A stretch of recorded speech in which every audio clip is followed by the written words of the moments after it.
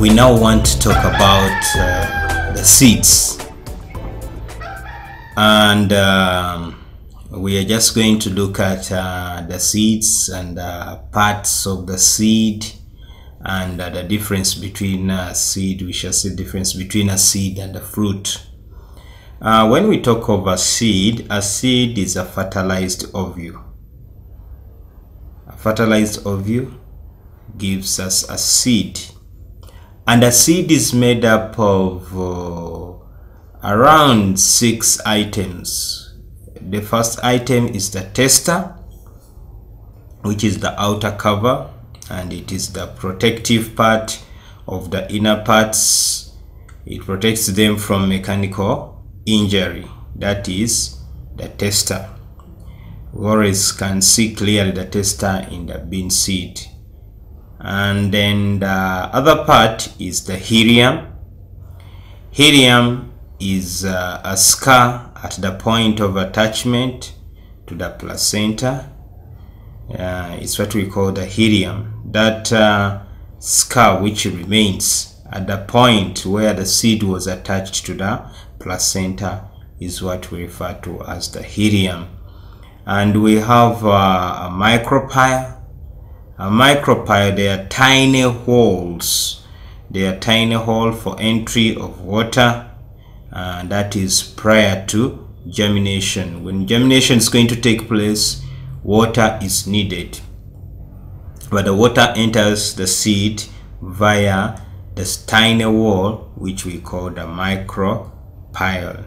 Then we have the cotyledon, and the cotyledon acts as a storer, and it also protects the embryo from mechanical injury. We know of the dicotyledon and monocotyledonous plant. Those cotyledon act as food stores, and they also protect the embryo from mechanical injuries. Then we have the endosperm. Endosperm also acts as a food store, and it is mainly found in seeds, and it is a part of the seed. Then we have the embryo. When we are talking of the embryo, we are referring to the plumule, which grows into the shoot, and then also the radicle, which develops into the root. So those are the different parts that we find on the seed. We have seen that we have the tester, which protects the inner parts from the mechanical injury. We have looked at the helium, which we say that it is a scar that is left at a point of attachment to the placenta. We have looked at the micropyle, which are tiny holes which help in the entry of water prior to germination. We have looked at the cotyledon, which we have said that it is a food store, and it also protects the embryo from mechanical injury. We have looked at the endosperm, which is also a food store, and we have looked at the embryo, which develops from into the plumule, and then it also we have the radicle that grows into the roots. Now we want to talk about the difference between seeds and fruit. How can you know that this is a seed and this is a fruit? Seed has one scar. That is a seed.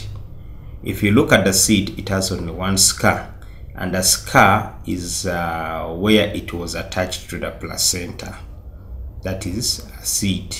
But a fruit, usually a fruit has 2 scars. One where it was attached to the receptacle, and the other representing the remains of the style or of the stigma. So the difference between the fruit and the seed is that the fruit has usually two scars, and seed has only one scar. So that is all about the fruits and seeds.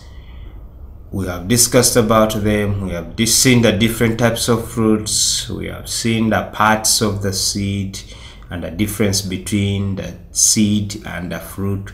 I think all of us now, we can differentiate between the seed and the fruit. Thank you for being here.